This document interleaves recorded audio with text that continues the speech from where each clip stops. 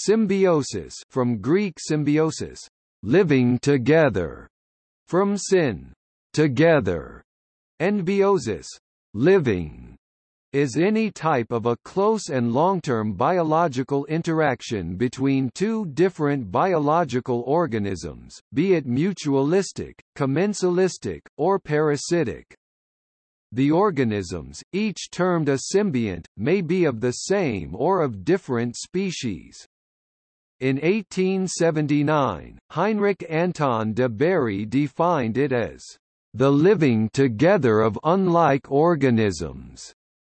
The term was subject to a century-long debate about whether it should specifically denote mutualism, as in lichens. Biologists have now abandoned that restriction. Symbiosis can be obligatory, which means that one or both of the symbionts entirely depend on each other for survival, or facultative, optional, when they can generally live independently. Symbiosis is also classified by physical attachment. Symbiosis in which the organisms have bodily union is called conjunctive symbiosis, and symbiosis in which they are not in union is called disjunctive symbiosis.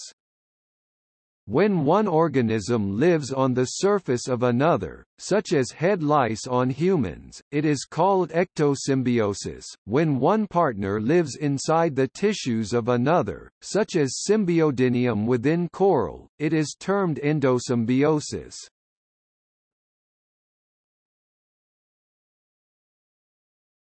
Topic: Definition. The definition of symbiosis was a matter of debate for 130 years. In 1877, Albert Bernhard Frank used the term symbiosis to describe the mutualistic relationship in lichens. In 1879, the German mycologist Heinrich Anton de Bary defined it as the living together of unlike organisms. The definition has varied among scientists, with some advocating that it should only refer to persistent mutualisms, while others thought it should apply to all persistent biological interactions, in other words mutualisms, commensalism, or parasitism, but excluding brief interactions such as predation. Current biology and ecology textbooks use the latter, de Bary definition, or an even broader one where symbiosis means all interspecific interactions. The restrictive definition where symbiosis means only mutualism is no longer used. In 1949, Edward Haskell proposed an integrative approach, proposing a classification of co-actions, later adopted by biologists as interactions.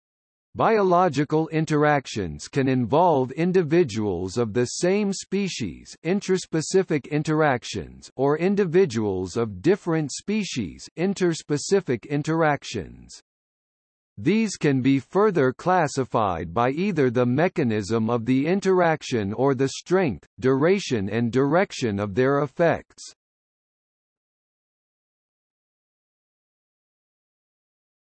Topic: Obligate versus facultative.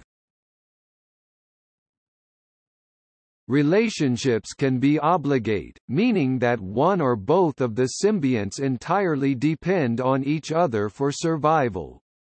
For example, in lichens, which consist of fungal and photosynthetic symbionts, the fungal partners cannot live on their own.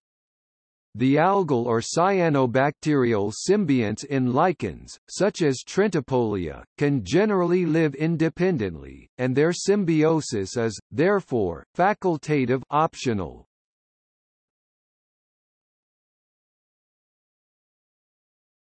Topic: Physical interaction.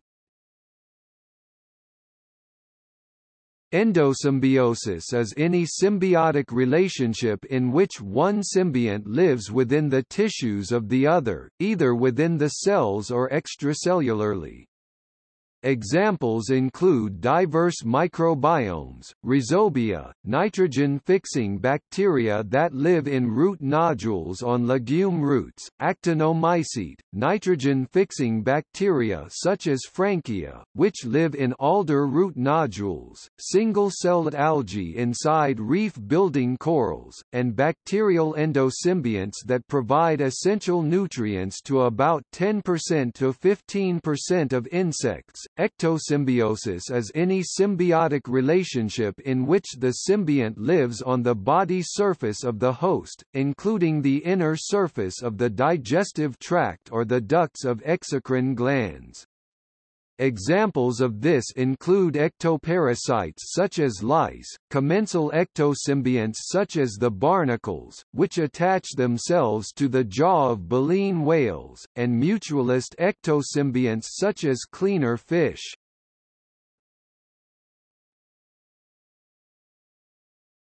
Topic: Competition. Competition can be defined as an interaction between organisms or species, in which the fitness of one is lowered by the presence of another. Limited supply of at least one resource such as food, water, and territory used by both usually facilitates this type of interaction, although the competition may also exist over other amenities, such as females for reproduction in case of male organisms of the same species.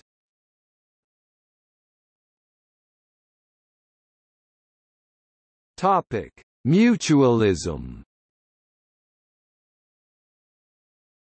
Mutualism or interspecies reciprocal altruism is a long-term relationship between individuals of different species where both individuals benefit. Mutualistic relationships may be either obligate for both species, obligate for one but facultative for the other, or facultative for both. A large percentage of herbivores have mutualistic gut flora to help them digest plant matter, which is more difficult to digest than animal prey. This gut flora is made up of cellulose-digesting protozoans or bacteria living in the herbivore's intestines. Coral reefs are the result of mutualisms between coral organisms and various types of algae which live inside them. Most land plants and land ecosystems rely on mutualisms between the plants, which fix carbon from the air, and mycorrhizal fungi, which help in extracting water and minerals from the ground. An example of mutualism is the relationship between the Ocellaris clownfish that dwell among the tentacles of Riteri sea anemones. The territorial fish protects the anemone from anemone-eating fish, and in turn the stinging tentacles of the anemone protect the clownfish from its predators.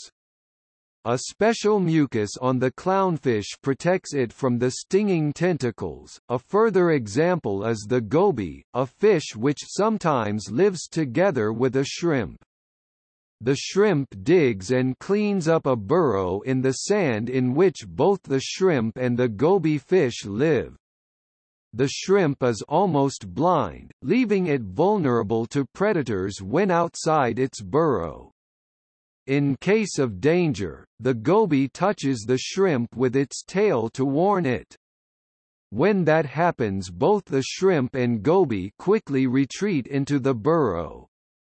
Different species of gobies, Elacatinus spp, also clean up ectoparasites in other fish, possibly another kind of mutualism. A non-obligate symbiosis is seen in encrusting bryozoans and hermit crabs. The bryozoan colony, Acanthodesia commensale, develops a cirrumrotatory growth and offers the crab, Pseudopagoras granuliminus, a helicospiral tubular extension of its living chamber that initially was situated within a gastropod shell. Many types of tropical and subtropical ants have evolved very complex relationships with certain tree species.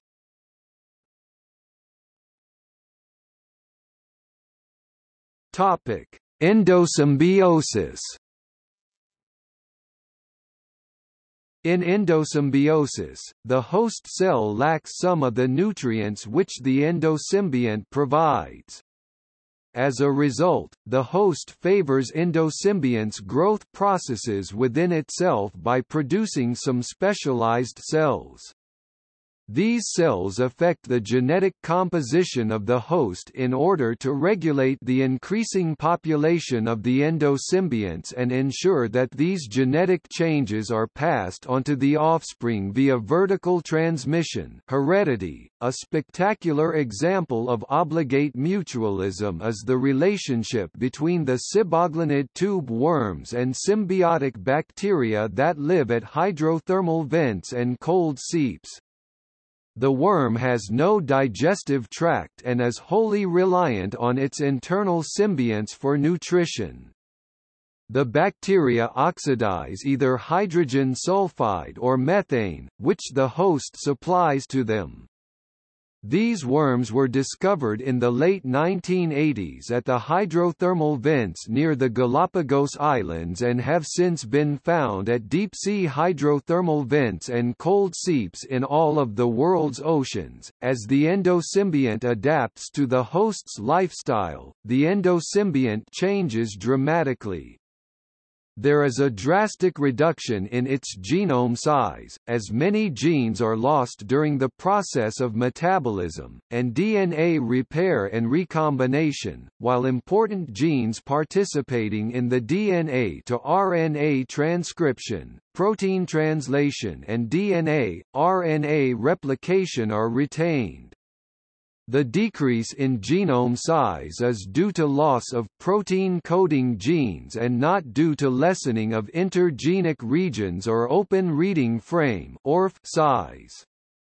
Species that are naturally evolving and contain reduced sizes of genes can be accounted for an increased number of noticeable differences between them, thereby leading to changes in their evolutionary rates.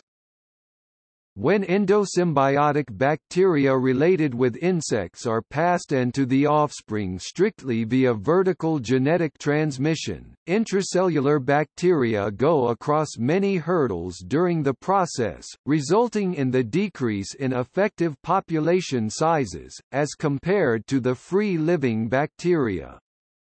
The incapability of the endosymbiotic bacteria to reinstate their wild-type phenotype via a recombination process is called Muller's ratchet phenomenon. Muller's ratchet phenomenon, together with less effective population sizes, leads to an accretion of deleterious mutations in the non-essential genes of the intracellular bacteria. This can be due to lack of selection mechanisms prevailing in the relatively rich host environment.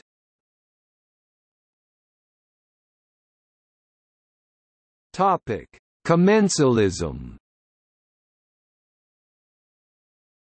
Commensalism describes a relationship between two living organisms where one benefits and the other is not significantly harmed or helped.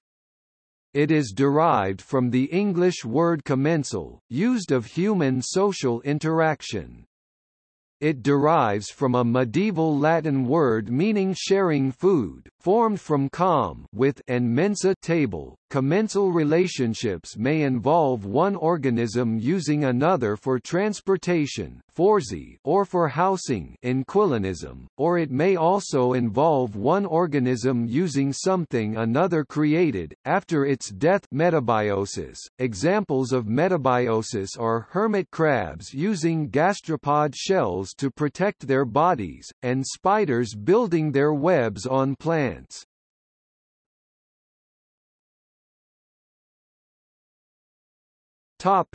Parasitism. In a parasitic relationship, the parasite benefits while the host is harmed. Parasitism takes many forms, from endoparasites that live within the host's body to ectoparasites and parasitic castrators that live on its surface and micropredators like mosquitoes that visit intermittently. Parasitism is an extremely successful mode of life, as many as half of all animals have at least one parasitic phase in their life cycles, and it is also frequent in plants and fungi. Moreover, almost all free-living animal species are hosts to parasites, often of more than one species.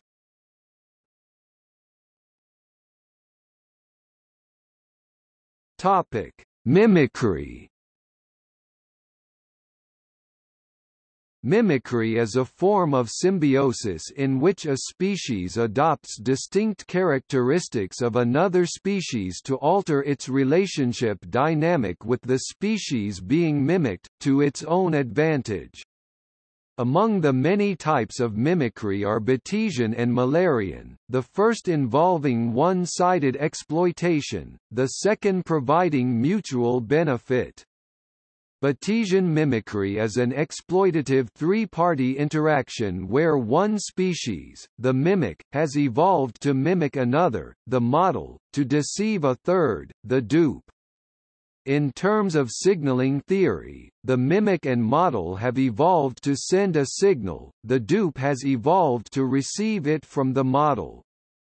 This is to the advantage of the mimic but to the detriment of both the model, whose protective signals are effectively weakened, and of the dupe, which is deprived of an edible prey.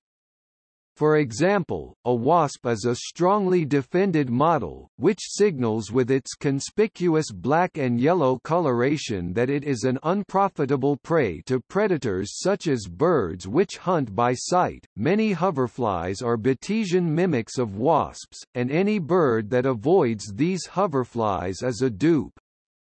In contrast, Müllerian mimicry is mutually beneficial as all participants are both models and mimics. For example, different species of bumblebee mimic each other, with similar warning coloration in combinations of black, white, red, and yellow, and all of them benefit from the relationship.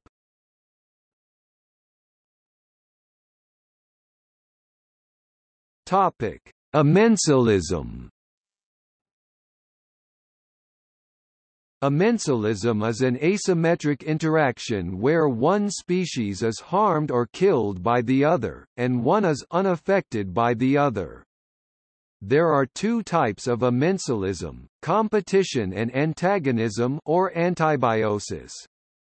Competition is where a larger or stronger organism deprives a smaller or weaker one from a resource. Antagonism occurs when one organism is damaged or killed by another through a chemical secretion.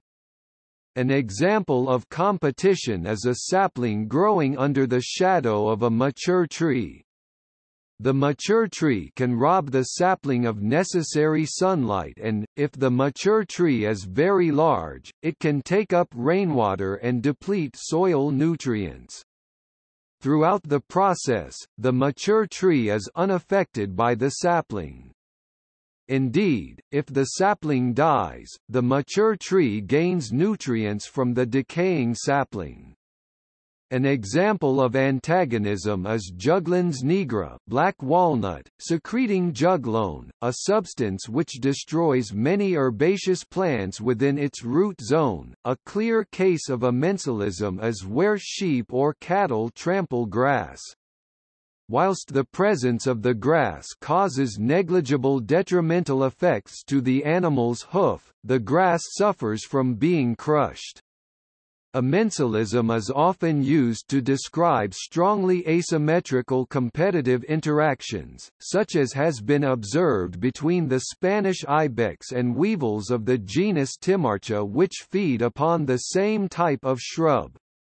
Whilst the presence of the weevil has almost no influence on food availability, the presence of ibex has an enormous detrimental effect on weevil numbers, as they consume significant quantities of plant matter and incidentally ingest the weevils upon it.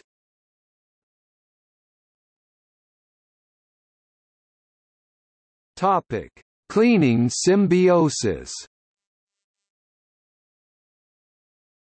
Cleaning symbiosis is an association between individuals of two species, where one, the cleaner, removes and eats parasites and other materials from the surface of the other, the client. It is putatively mutually beneficial, but biologists have long debated whether it is mutual selfishness, or simply exploitative.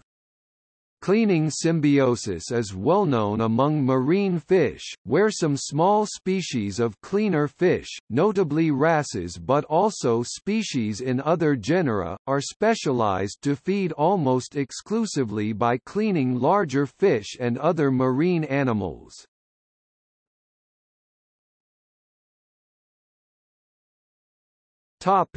Co-evolution. Symbiosis is increasingly recognized as an important selective force behind evolution. Many species have a long history of interdependent co-evolution.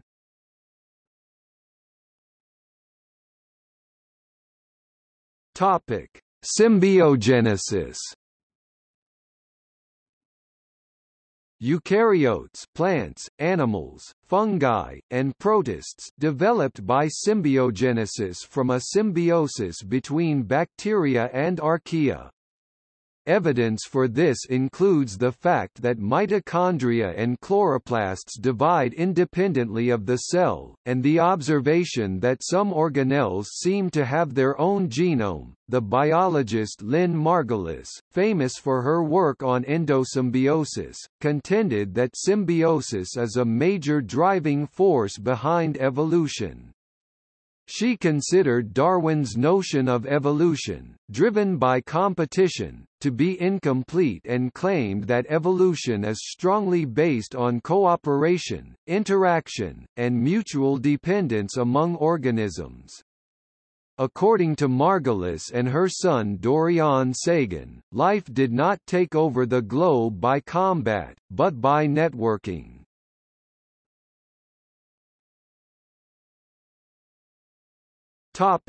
Co-evolutionary relationships.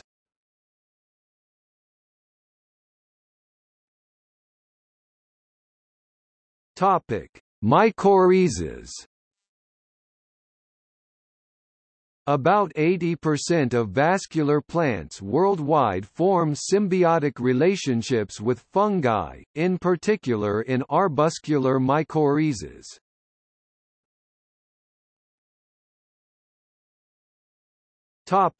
Pollination. Flowering plants and the animals that pollinate them have co-evolved. Many plants that are pollinated by insects in entomophily, bats, or birds in ornithophily have highly specialized flowers modified to promote pollination by a specific pollinator that is correspondingly adapted. The first flowering plants in the fossil record had relatively simple flowers. Adaptive speciation quickly gave rise to many diverse groups of plants, and, at the same time, corresponding speciation occurred in certain insect groups. Some groups of plants developed nectar and large sticky pollen, while insects evolved more specialized morphologies to access and collect these rich food sources. In some taxa of plants and insects, the relationship has become dependent, where the plant species can only be pollinated by one species of insect.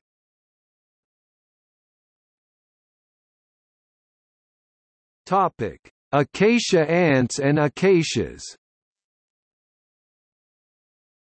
The acacia ant Pseudomyrmex ferruginea is an obligate plant ant that protects at least 5 species of Acacia Vachellia from preying insects and from other plants competing for sunlight, and the tree provides nourishment and shelter for the ant and its larvae.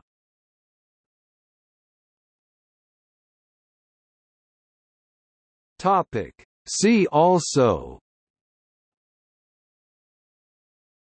aposymbiotic, cheating biology, Human Microbiome Project, Microbial Consortium, Socio-ecological system. Notes